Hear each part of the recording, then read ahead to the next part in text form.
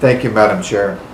This evening I'm very pleased to bring to you my first State of the Board address since accepting the position of Director of Education last fall. As I'm sure trustees are aware, the annual State of the Board address provides an introduction to our strategic directions and system priorities report, which will give you a greater understanding of some of our specific goals and how we intend to operationalize the fundamental conceptual tenor of what I will speak to this evening. Madam Chair, since you and your fellow trustees placed me in this role, my credo has been a simple one. We need to be better today than we were yesterday, and we need to be even better tomorrow than we were today. We are far less concerned about arriving at a final destination than we are with staying on a continual upward trajectory. We are on a continuum of constant improvement. It's a simple philosophy on paper, but can be a challenge to put into practice in our day-to-day lives. I can assure you, however, that we are working diligently together to ensure that it's a philosophy enshrined in every corner of our organization. As the Administrative Director of this organization, I take full responsibility for making it meaningful to every member of our team.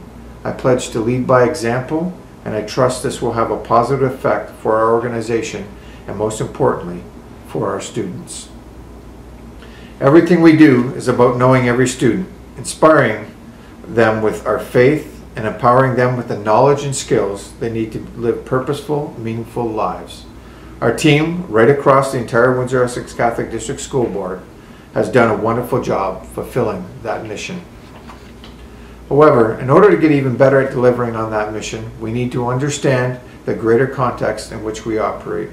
We face a number of challenges that we must directly confront in order to meet the needs of our students and their families. The rapid change of technology that constantly tests the limits of our resources and our pedagogical methods. The gap in skills required to sustain our economy's job market. The constantly changing demographics of our region. Increased secularization. The growing mental health needs of our students.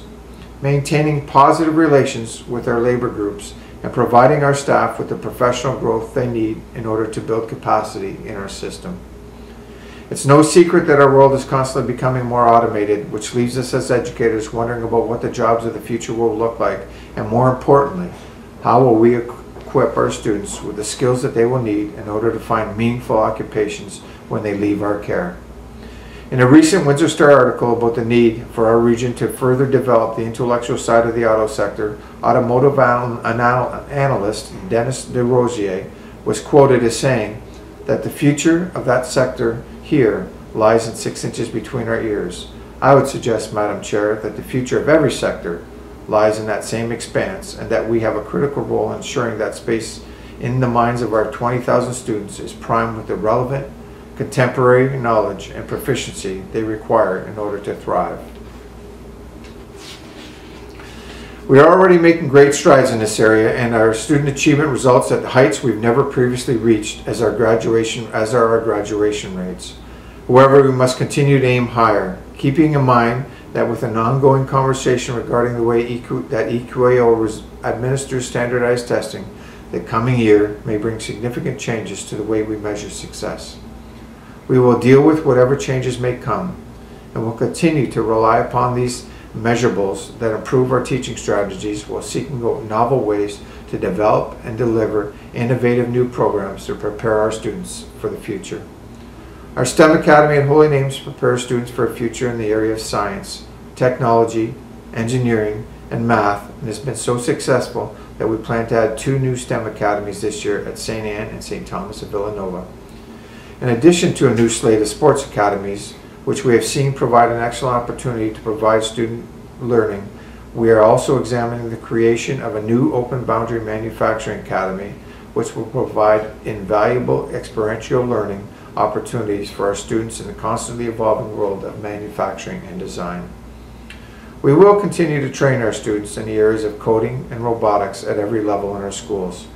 From the minute they arrive in junior kindergarten to the time they graduate from our schools, our students are regularly interacting with technology, from the fundamental concepts of programming to the seamlessly endless number of applications that are used to enhance creativity, collaboration, and critical thinking.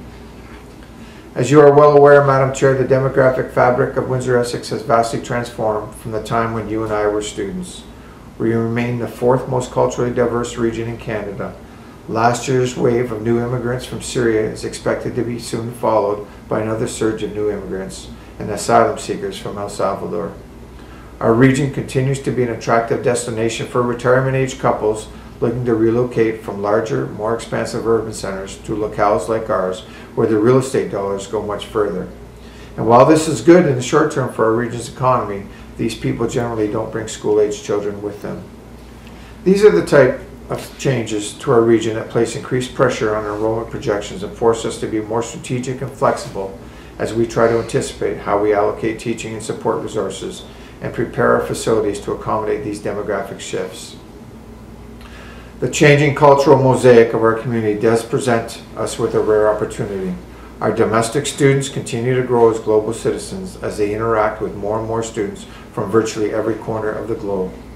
We will continue to foster their growth by inviting more international students to learn in our schools. This will help make our schools sustainable, but has the added benefits of helping our students form relationships with new friends from around the world and increasing their global competency, while supporting the continued sustainability of our community and our country through optimizing the potential of those international students to remain here in Canada, to study and to work. On the subject of global competency, we will continue to expand our international baccalaureate programs.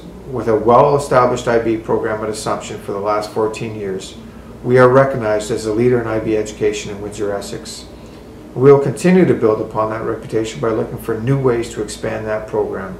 We have already done this by offering new programs at Cardinal Carter and Leamington that are already growing in popularity with families who want the best educational opportunities for their children. As you'll recall, Madam Chair, several years ago we went through a dramatic paradigm shift and began allowing non-Catholic students into our elementary schools in response to the numerous requests from our parents we received who wanted faith-based education for their children. This was a positive move for us. However, the reality is that our world continues to become increasingly secularized, which means our role as a Catholic school board has never been more important. As church attendance declines, we see that our schools are often the only places where our students have any meaningful interaction with the fundamental values inherent within our faith. We must continue to work closely with our parishes, our clergy, and our bishop, and all members of our own organization to ensure that our students continue to put their faith into action, that we vigorously defend the unique nature of Catholic education, and that our schools remain safe spaces for people of all faiths and orientations. Madam Chair, as I'm certain you know, the growing mental health needs of our students continues to challenge us. From the pervasiveness of technology that can lead to issues of cyberbullying to the changing nature of gender identities, we see that some students are dealing with new levels of associated alienation, anxiety, and depression, in some cases fueling addictions and other negative behaviors like self-harm or even suicide. All of these changes have obvious consequences on classroom learning. Perhaps more importantly, they inhibit the emotional, spiritual, and psychological growth that we all hope for in our children.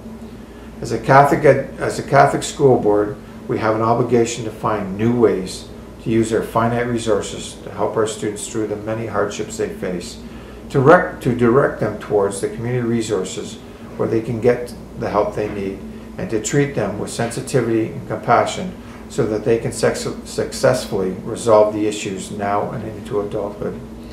As we continue working towards our goal of being the best performing school board in Ontario, it is important that we work on building capacity within our organization.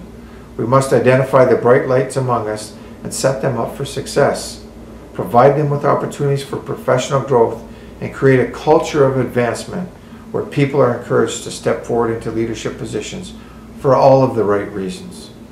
An essential part of that involves maintaining positive relationships with all of our labor groups and creating an environment of mutual trust and respect, and we continue to make positive inroads in this regard. The future of our organization depends on our ability to provide the best opportunities for our students. And we can only do that if we establish an atmosphere that fosters confidence and leadership. In conclusion, Madam Chair, I'd like to thank you and the trustees once again for placing your confidence in the leadership team that we've assembled here. You can all rest assured knowing full well that we are working extremely hard to continually improve on how we can provide the best educational opportunities for our students.